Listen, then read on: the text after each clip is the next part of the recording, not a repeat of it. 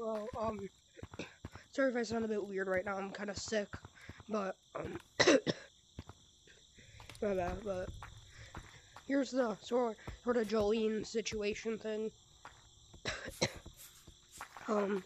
Jolyne basically just got fired from mod for J-Man.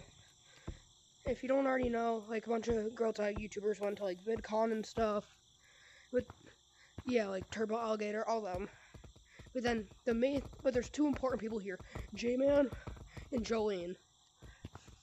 J-Man asked to play on Jolyne's headset so they can use the stick. And then, Jolyne let him. So, yeah. And then, he sort of just went around doing, J-Man stuff. But this came as a little, punishment to Jolyne for letting him abuse the stick. So now Jolyne is a retired stick in the Discord. I'll pull up a picture. And yeah.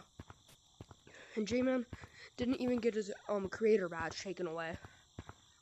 There's proof from Elliot saying that his badge was never taken. And so basically we lost two moderators. And Jolyne got fired, and so now they have a retired stick role in the Discord. And Boda quit because of what happened with Jolyne. But yeah.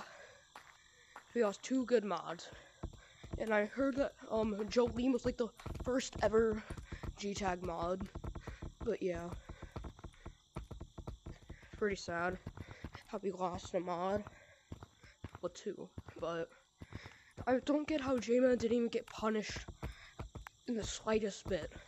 But yeah, that was such a hefty fine for Jolyne to be fired from the community. Like, all together. But they can still play the game. They just, don't really have the stick.